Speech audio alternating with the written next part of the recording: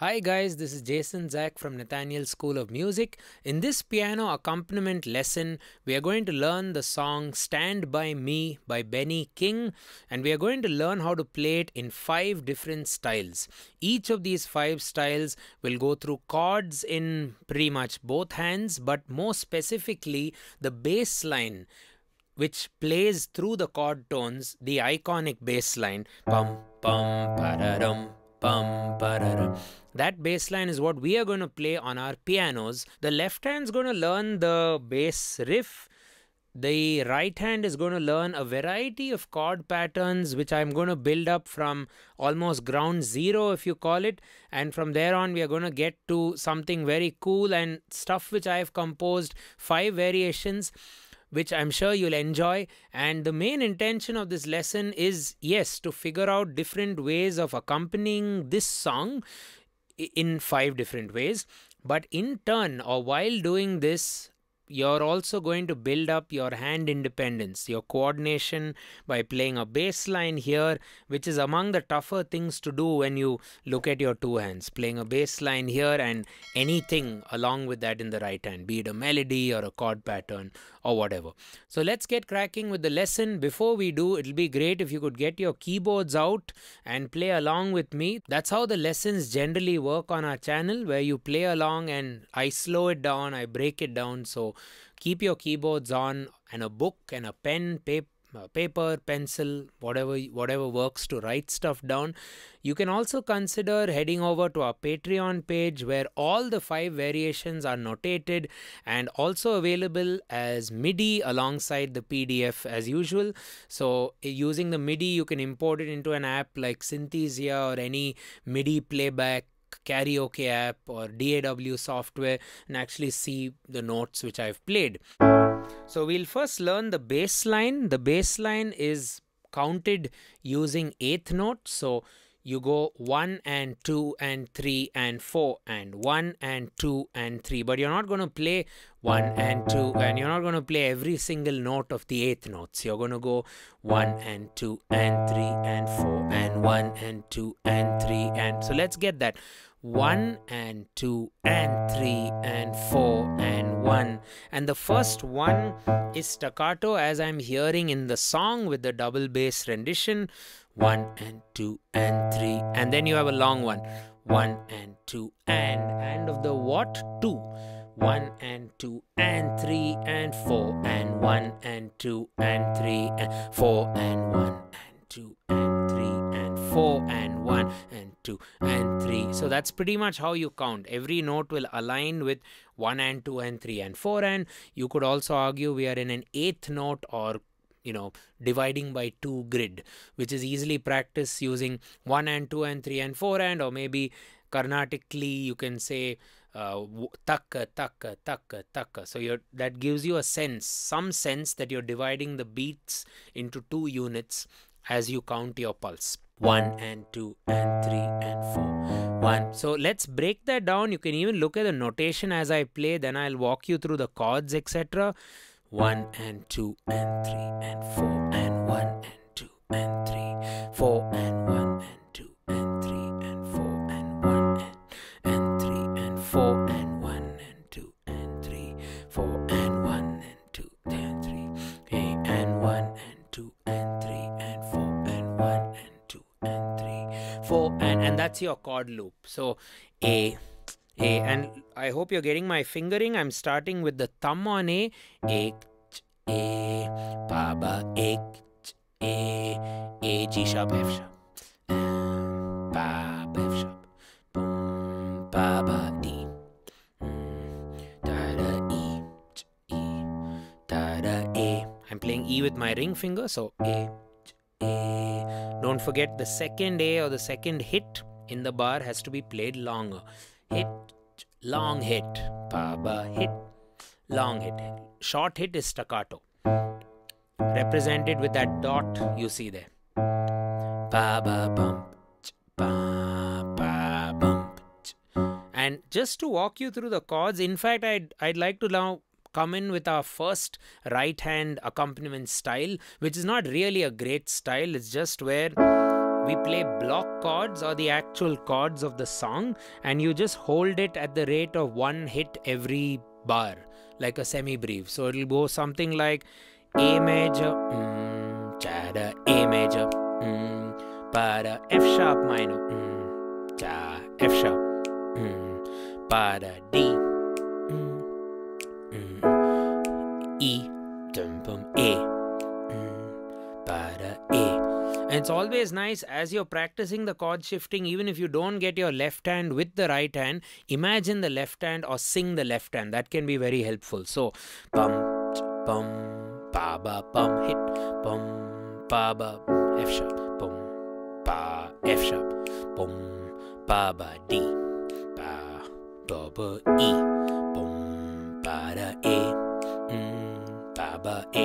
This is on the A major scale. So the A major scale has A major, B minor, C sharp minor, D major, E major, F sharp minor, G sharp diminished, A major. So now the chords used in Stand By Me are 2 bars of A,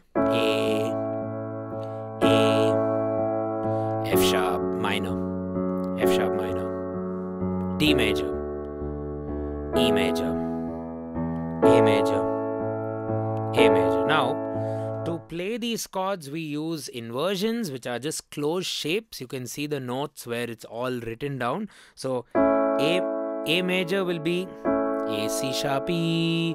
Then I'm just moving this middle finger to F sharp, A, C sharp, F sharp. Then A, D, F sharp. Then I'm sliding all my fingers up to B, E, G sharp and ending on C sharp, E, A, and then maybe come back to A, C sharp, E, because you have to create the loop. So, pa, ba, 1, 2, 3, 4. 2 bars of each chord. We start with block chords.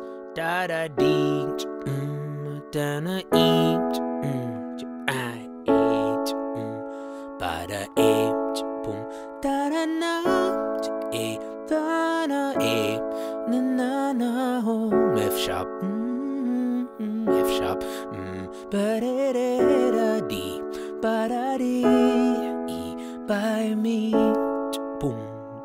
Oh darling, darling, stand, boom, ba ba bum, boom, ba ba boom, boom, F sharp, ba boom, F sharp, boom, ba ba boom, D, which we are eventually going to play in our right hand. As I told you earlier, try to focus on the bass line. So before you actually bring the bass line into the party, try to sing the bass line as well as sing the melody, you know, with the lyrics. Or if you don't know the lyrics also, it's fine. I don't, so I just mumble along. So you go na na na, dum, ba ba bum, boom. So keep the melody line and the bass line in mind as you journey through your independence. When the night has come, da da dum, and the land is dark, and the moon is the only light we see, da da dum. Okay. Oh darling, darling, stand by me, oh stand by me, oh stand stand by me. So once you've got the melody line singing wise, with lyrics hopefully, and with the bass line, let's now bring the bass line together. Remember, you're playing very simple semi-briefs in the right hand. So the right hand's not going to challenge us that much. It's more the left hand. So bum, bum, ba-da-dum. Play the bass line which we learned. Bum, bum, bum, ba-dum, bum, ba-da-dum, D. Bum, da-dum. And you have to change the chords. Din, din, be-da-dum. That's variation 1, guys. And the land is dark, and the moon is the only light I'll see. Then darling, stand by me. Boom, boom, boom. Play along. Boom, boom, boom, boom. by me. Okay, so now let's get a bit more fancier in the right hand with variation 2. With variation 2, I would encourage you to do almost whatever in variation 2, I would encourage you to do pretty much what I say in all of my lessons when it comes to bass hand independence. Play whatever you have to play in the left hand, but support it in the right hand with a steady, rock solid pulse. So 1, 2, 3, 4. Keep that going. So earlier we did 3, 4, rather easy, just your semi-breves. Now we are doing pum, pum, pum, pum, pum. Just a simple set of crotchets. Pum, pum, ba-da-dum. Maybe a good challenge would be to first sing the bass line and then with the piano, just to see where the alignment issue is. With your voice, it's easy to tell if something's getting messed up. Pum, pum, ba-da-dum, pum, ba-da-dum, pa, pa, pum. You can find exactly where the offbeats are. Ba-da-dum, pum, ba-da-dum, pa, ba-da-dum, pa, ba-da-dum, pa, and the line. Ba-da-dum, pa, with the bass. That's the second variation. I'm calling it staccato pulse.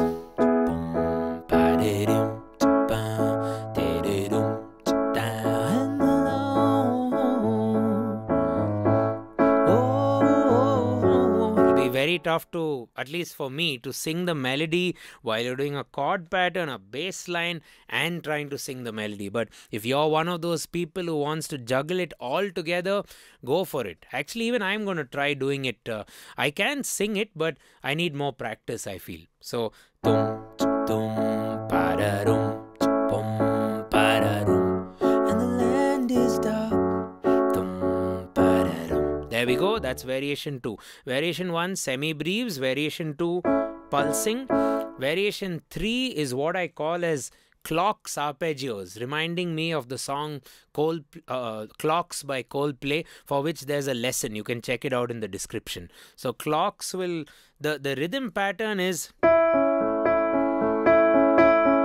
very similar to, right? So we're taking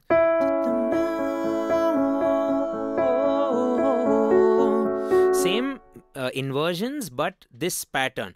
And a good way to count it also in India, we can say some konakol phrases like takita, takita, taka, takita, takita, taka, tak. It helps us to feel the accents.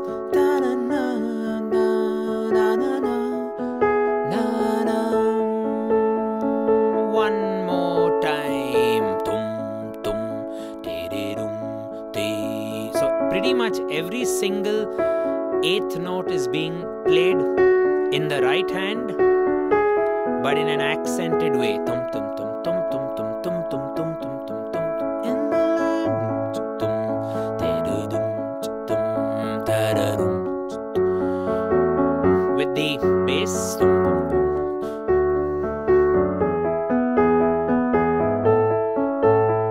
Oh darling, darling, stand by me. Oh.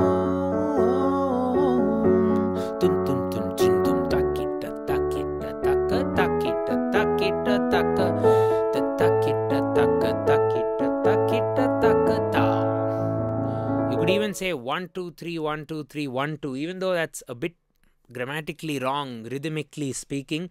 It's okay. You can see whatever works for you. So I have two more, I would say, I guess, more intermediate patterns. One rhythmically cool, the other harmonically cool. So stay tuned. If you feel this is a fair amount of information for you, great. You can continue practicing these variations, but at least watch the remaining two so to give you some push forward. And I always encourage students, now maybe you feel you can get these 3 variations, but I always encourage students to punch a bit above their weight, to to reach out for things which you may not get right now, but if you keep trying it, or you keep imagining yourself doing it and repeatedly practicing it, you will definitely get there. So have 2 or 3 things which are within your wavelength of skill, and then try and push a bit more forward. So variation 4 would be the flamenco pattern, as I call it, which goes something like this. So you're using 16th notes in the right hand. 1 E and a 2 E and a tung ta tum pum pum pum pum. Just that first beat has the 16, or also I could call it as a gallop. Tung ta tung tung tung tung tung tung tung ta tung tung tung tung tung tung tung ta tung tung tung tung tung ta tung tung tung tung. Very similar to the old arpeggio. I'm just adding that tung ta tung tung tung tung tung. And as a variation, you can also go tung ta tung. Add in the top pinky with the octave if you can, or if you want. Otherwise, you can just stick with what has been notated. Changing.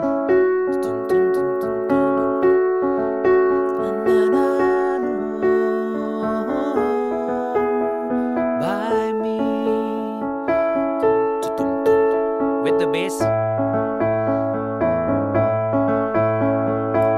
So probably a good practice would be just do it over one chord to get this stuff really well oiled.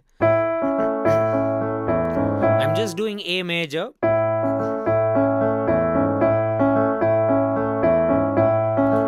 Just loop that for yourself, slow it down. So you'll figure out where the collision or where the problems are occurring in the independence world.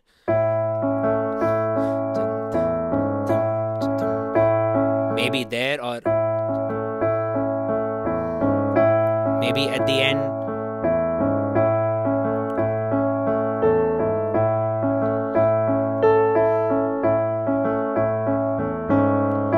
Okay.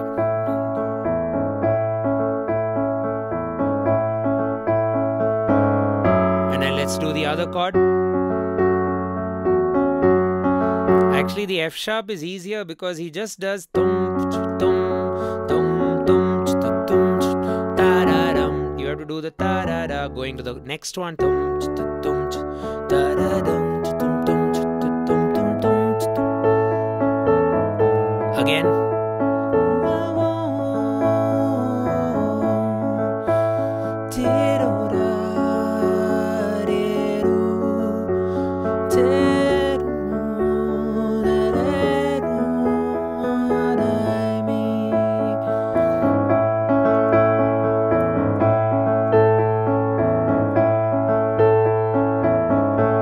Add the pinky for additional flavor to get more out of the arpeggio. So that's your flamenco folk arpeggio system which I have for you. And now I have something melodic which can kind of augment what the melody of the song is doing. Ba ba ba, some sort of like a horn section or a string quartet, you know, playing in arrangement with the main lead tune. So let's now do like a melodic variant with the same old bass line. That'll be variation 5, and then we pack up the lesson. The first 2 bars would be just that. So A with 5th, E, and then the inside note of the chord, C sharp. La la la, then la la la, then da da da, la da da. So that's a harmonic embellishment. Da da da da da. Then la da da da. So a lot of these third movements, which are very melodic, I think it supports the tune. So again, and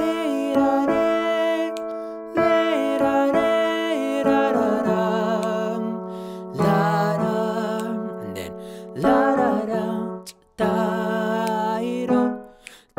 and back to our with the bass. Maybe you want to get that first. Le ra re, ta ra.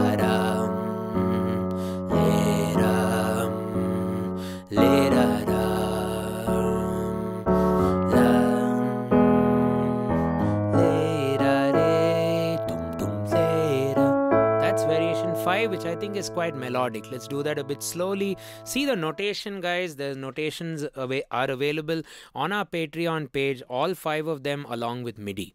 So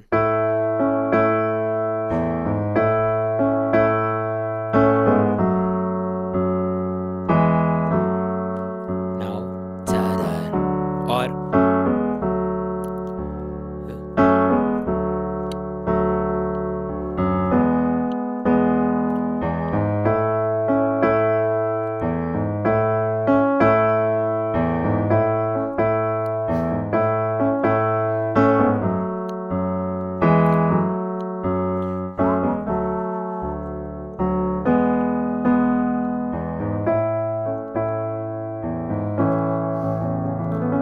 which one I like more, the 4th one or the 5th one. Let us know in the comments what you thought about each pattern, what you found difficult, easy, or what you thought about the lesson in general. And if you like what you just learned, please give us and if you like what you just learned, please hit like on the video, leave us a comment what you thought about the lesson and what you'd like to learn next. Maybe you could suggest a song and we'll figure it out. An interesting way to kind of dissect yet another song which has been covered on our YouTube channel. I look forward to that. Don't forget to hit the subscribe button.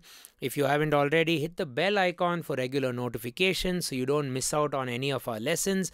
And this is Stand By Me in 5 variations, and I am Jason Zach from Nathaniel School of Music. Cheers and thanks for watching.